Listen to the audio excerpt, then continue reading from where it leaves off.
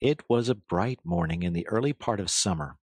The river had resumed its wonted banks and its accustomed pace, and a hot sun seemed to be pulling everything green and bushy and spiky up out of the earth towards him, as if by strings. The mole and the water rat had been up since dawn, very busy on matters connected with boats and the opening of the boating season, painting and varnishing, mending paddles, repairing cushions, hunting for missing boat hooks, and so on, and were finishing breakfast in their little parlor and eagerly discussing their plans for the day, when a heavy knock sounded at the door. "Mother," said the rat, all over egg. "See who it is, Mole, like a good chap, since you're finished." The mole went to attend the summons, and the rat heard him utter a cry of surprise. Then he flung the parlor door open and announced with much importance, "Mr. Badger!" This was a wonderful thing indeed, that the badger should pay a formal call on them, or indeed on anybody. He generally had to be caught if you wanted him badly, as he slipped quietly along a hedgerow of an early morning or a late evening, or else hunted up in his own house in the middle of the wood, which was a serious undertaking.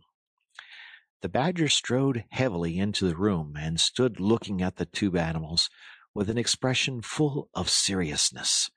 The rat let his egg spoon fall on the tablecloth and sat open-mouthed. "The hour has come," said the badger at last, with great solemnity. "What hour?" asked the rat uneasily, glancing at the clock on the mantelpiece.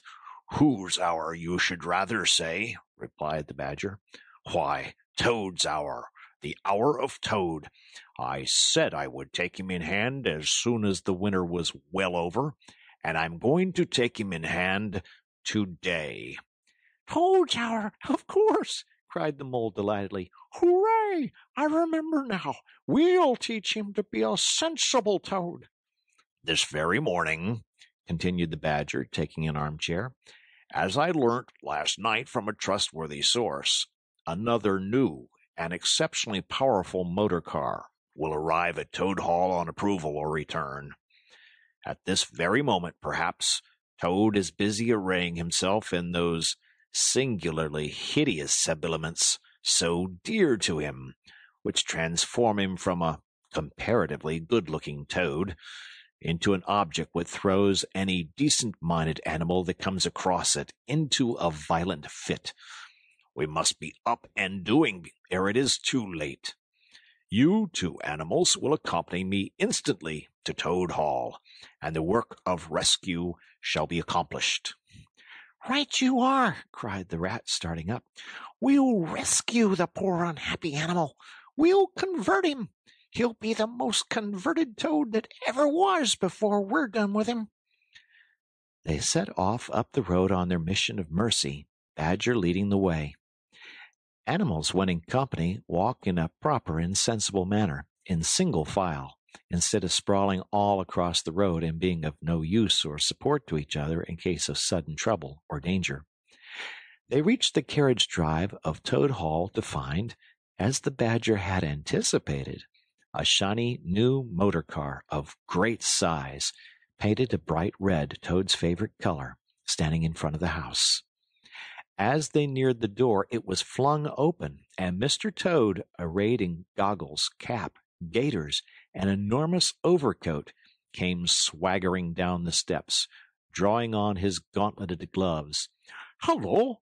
Come on, you fellows!" he cried cheerfully on catching sight of them. "You're just in time to come with me for a jolly... for a jolly...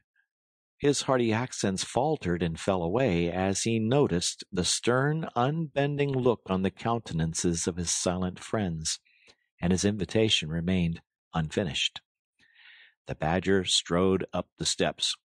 "Take him inside," he said sternly to his companions.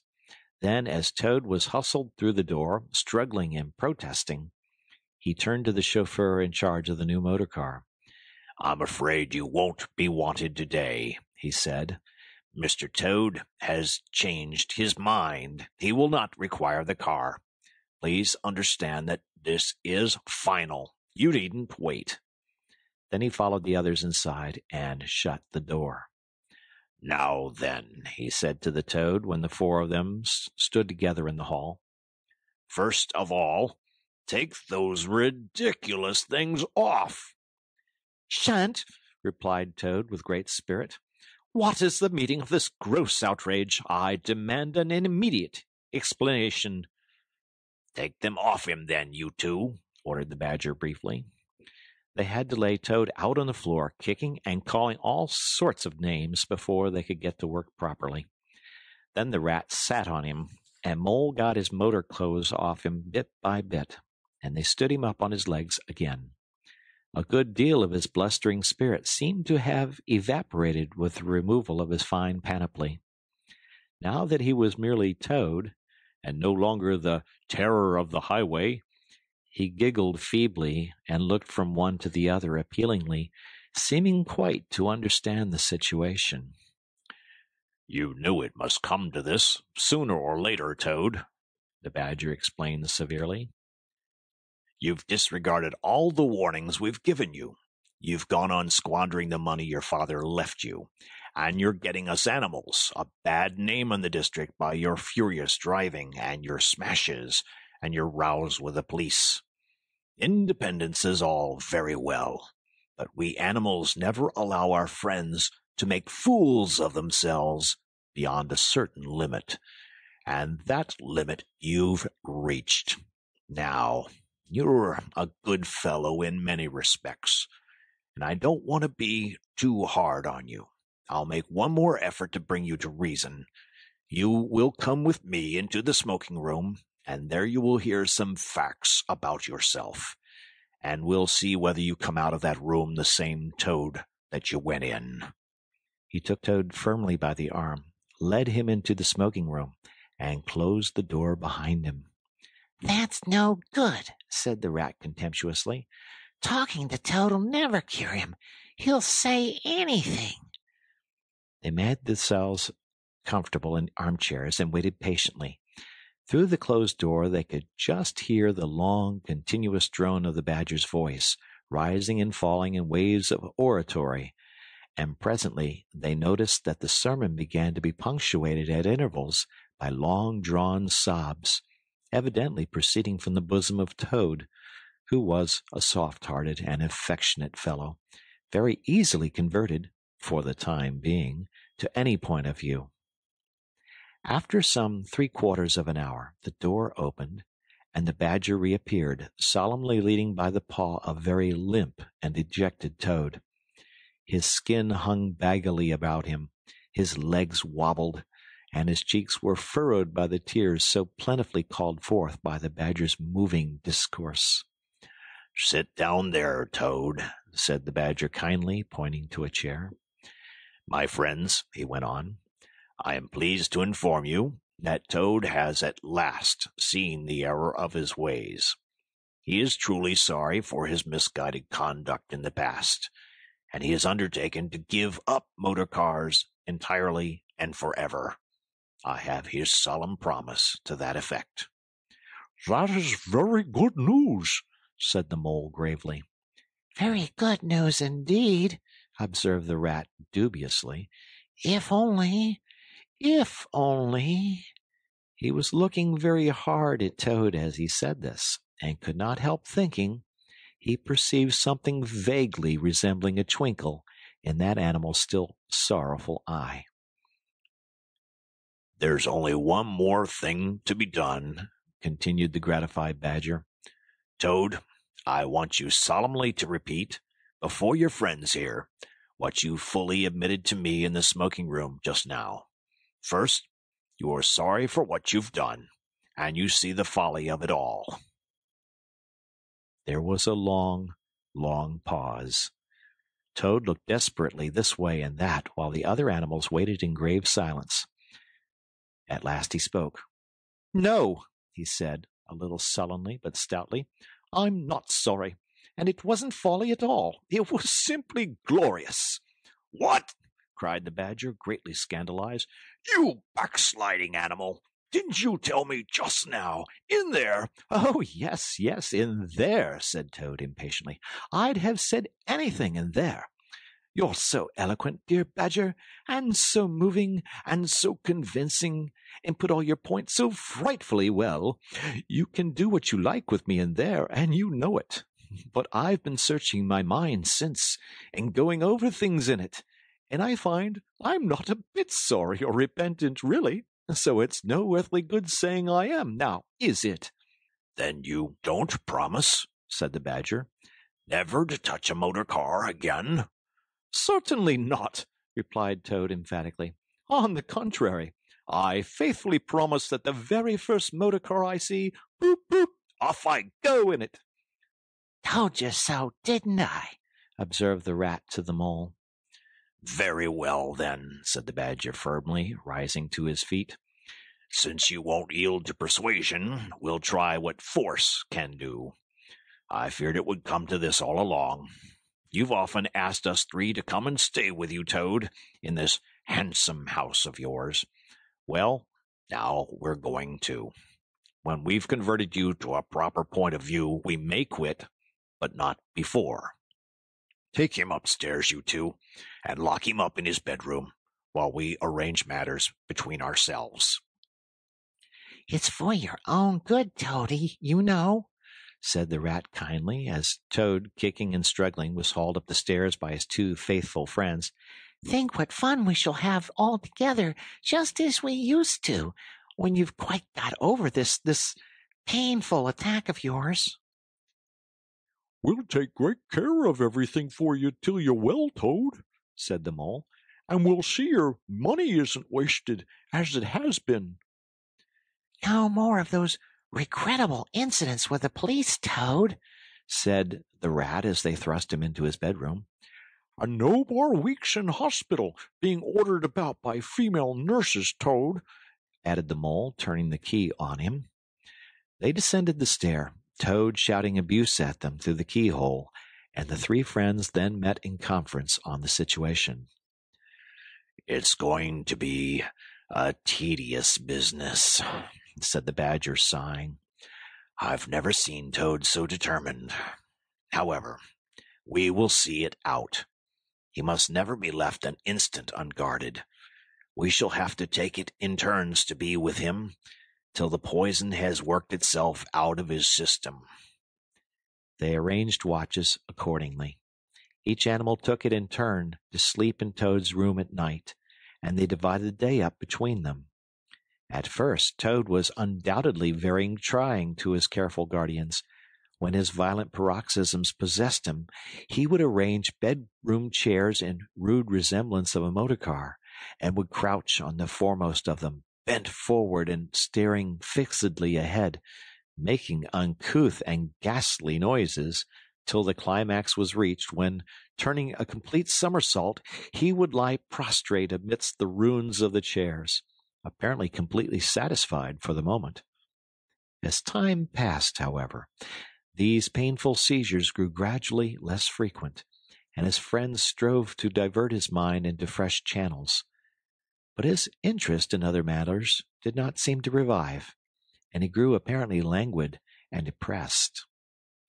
One fine morning the Rat, whose turn it was to go on duty, went upstairs to relieve Badger, whom he found fidgeting to be off and stretch his legs in a long ramble round his wood and down his earths and burrows.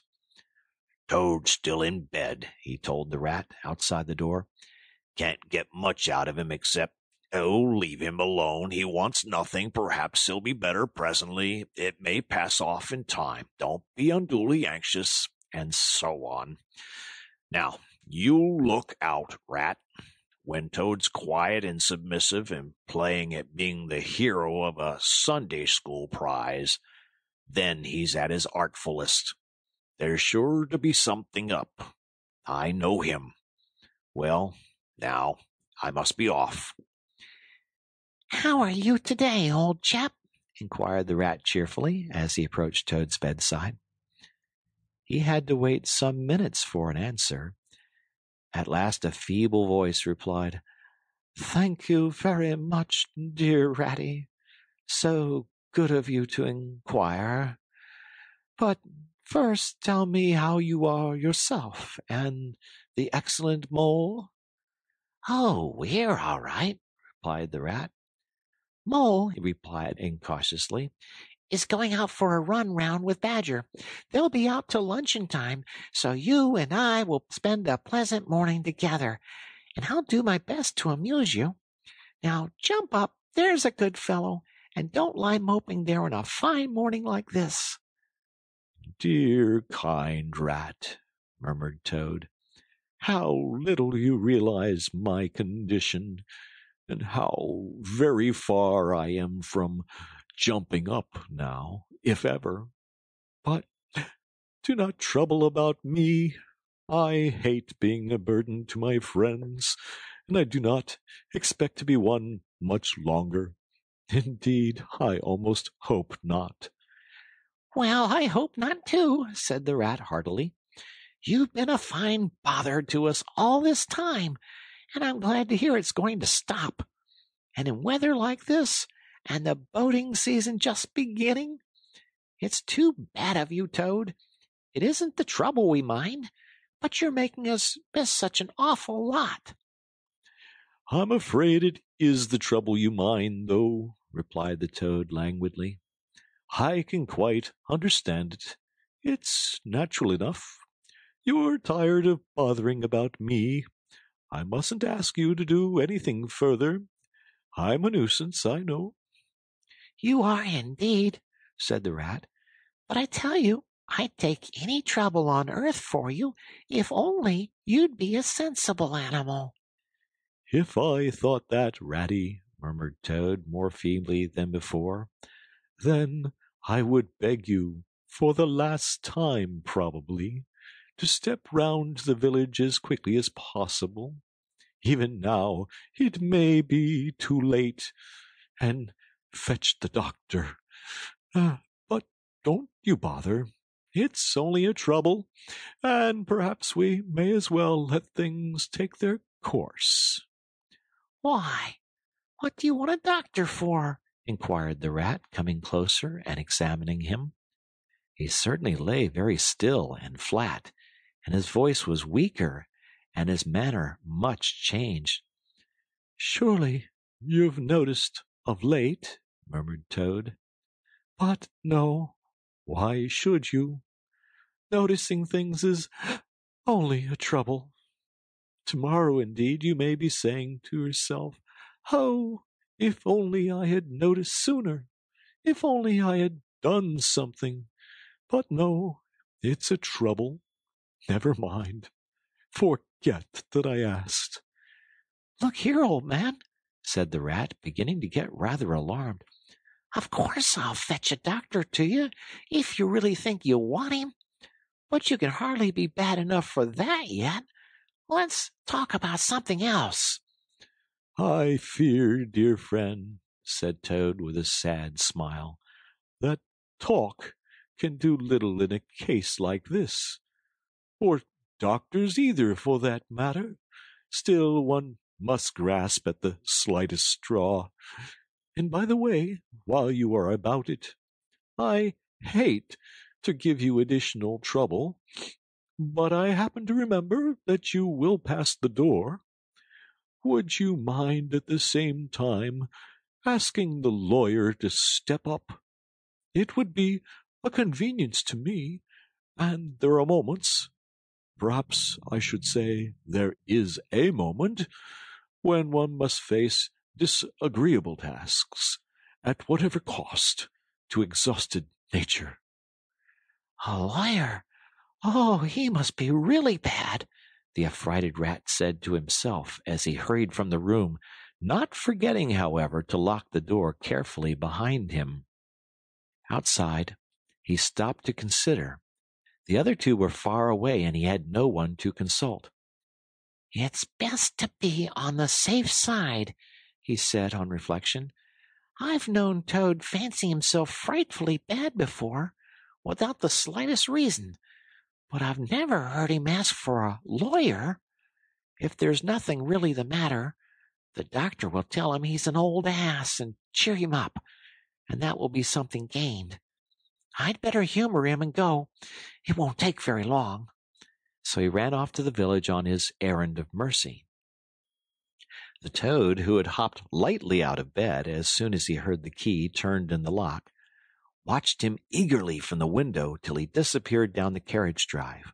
Then, laughing heartily, he dressed as quickly as possible in the smartest suit he could lay hands on at the moment, filled his pockets with cash which he took from a small drawer in the dressing table, and next, knotting the sheets from his bed together and tying one end of the improvised rope round the central mullion of the handsome Tudor window which formed such a feature of his bedroom, he scrambled out, slid lightly to the ground, and taking the opposite direction to the rat, marched off light-heartedly, whistling a merry tune.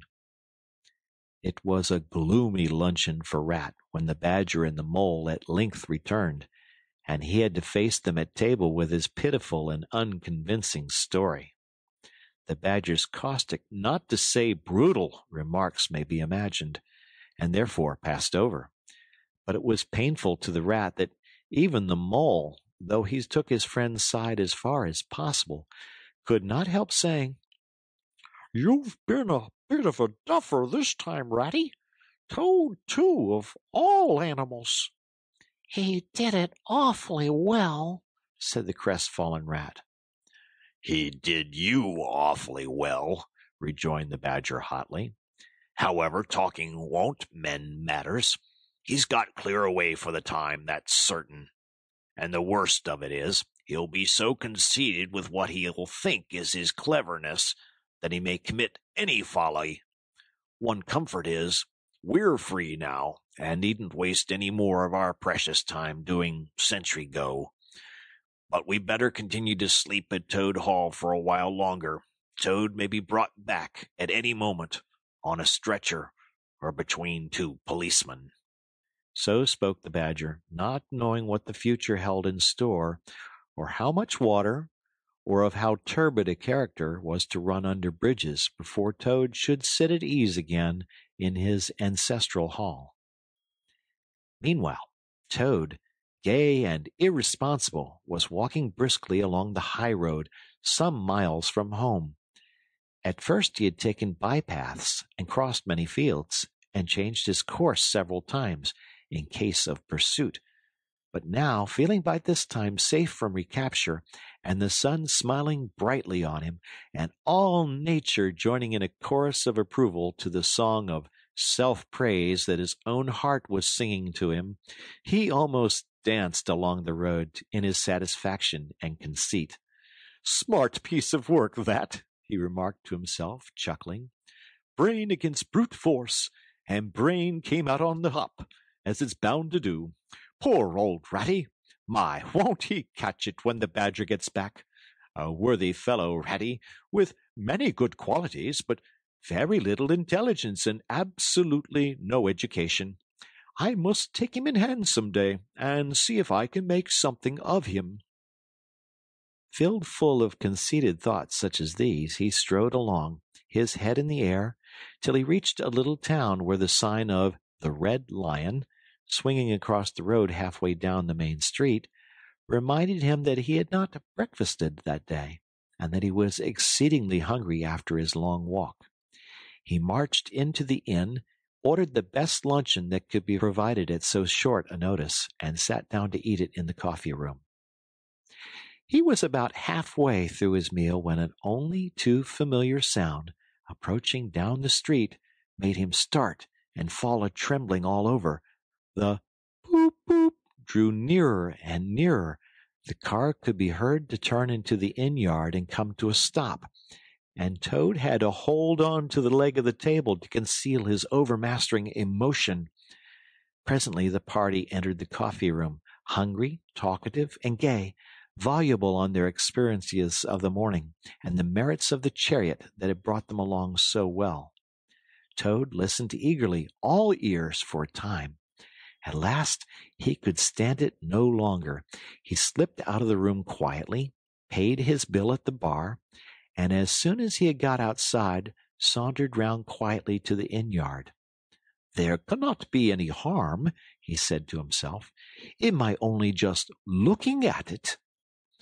The car stood in the middle of the yard quite unattended.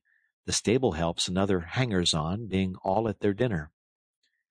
Toad walked slowly around it, inspecting, criticizing, musing deeply. "I wonder," he said to himself presently, "I wonder if this sort of car starts easily." Next moment, hardly knowing how it came about, he found he had hold of the handle and was turning it. As the familiar sound broke forth, the old passion seized on Toad and completely mastered him body and soul. As if in a dream, he found himself somehow seated in the driver's seat. As if in a dream, he pulled the lever and swung the car round the yard and out through the archway. And as if in a dream, all sense of right and wrong, all fear of obvious consequences, seemed temporarily suspended. He increased his pace, and as the car devoured the street and leaped forth on the high road through the open country, he was only conscious that he was Toad once more, Toad at his best and highest, Toad the terror, the traffic queller, the lord of the lone trail, before whom all must give way or be smitten into nothingness and everlasting night. He chanted as he flew, and the car responded with sonorous drone. The miles were eaten up under him as he sped he knew not whither, fulfilling his instincts, living his hour, reckless of what might come to him. "To my mind," observed the chairman of the bench of magistrates cheerfully, "the only difficulty that presents itself in this otherwise very clear case is, how can we possibly make it sufficiently hot for the incorrigible rogue and hardened ruffian whom we see cowering in the dock before us? Let me see. He's been found guilty, on the clearest evidence, first, of stealing a valuable motor car, secondly, of driving to the public danger, and thirdly, of gross impertinence to the rural police. Mr. Clerk, will you tell us, please, what is the very stiffest penalty we can impose for each of these offenses? Without, of course, giving the prisoner the benefit of any doubt, because there isn't any." The clerk scratched his nose with his pen. "Some people would consider," he observed, "that stealing the motor car was the worst offense, and so it is. But cheeking the police undoubtedly carries the severest penalty, and so it ought. Supposing you were to say, 12 months for the theft, which is mild, and 3 years for the furious driving, which is lenient, and 15 years for the cheek, which was pretty bad sort of cheek, judging by what we've heard from the witness box, and even if you only believe 1/10 part of what you heard, and I never believed more myself, well, those figures, if added up correctly, tot up to 19 years. "First rate," said the chairman. "So you had better make it around 20 years and be on the safe side," concluded the clerk. "An excellent suggestion," said the chairman approvingly. "Prisoner, pull yourself together and try and stand up straight.